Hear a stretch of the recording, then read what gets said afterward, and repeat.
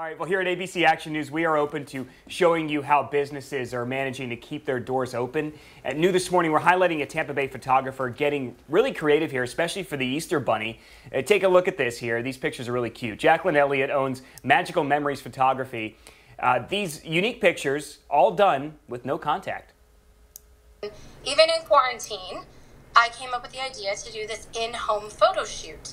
So I kind of set the parents up with a little information guide on how to take a photo shoot. Just very, short and sweet, nothing crazy. We all take pictures on our phones anyway, so we're pros.